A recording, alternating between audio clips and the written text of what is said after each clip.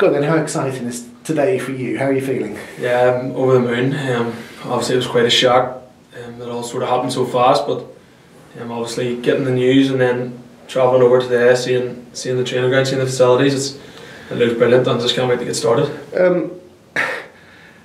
Does what's happened? We've had other players. Pat Hooben's been here. Mark Sykes, Gavin White. There are Anthony Ford's here. There's a lot of Irish lads coming here. The way that we've taken people from the Irish leagues, Joel Cooper is another one. They've all come over here and had a chance here. Does that come into your thinking? Yeah, it definitely did. It definitely stood out. The relationship that Oxford have with the Irish League. And I've obviously seen the likes of Mark and Gavin and Andrew all come over and all quite do well. So.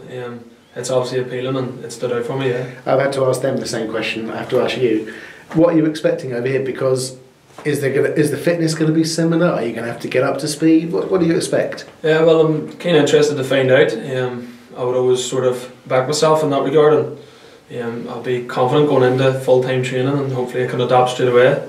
A lot of players are different and it mightn't happen that way, but hopefully I can hit the ground running. It's a big move as well, moving away from home for I guess the first time you moved away from home and stuff. Yeah. That's daunting, isn't it? Yeah, it is, and I suppose I didn't really get time to think about it because of the way it all happened so fast. But I'm excited and I just can't wait to get going. I hate this question, but what can the fans expect? Box to box, holding midfielder, what are you? Yeah, well, I've kind of had a few different roles over the last couple of years. Yeah. So I don't exactly know what the fans can expect, but I know they can be guaranteed that I'll give me all for the shirt and give me all for the club, and that's all I can do. I should have asked this at the start. For the fans, how do you say your first name?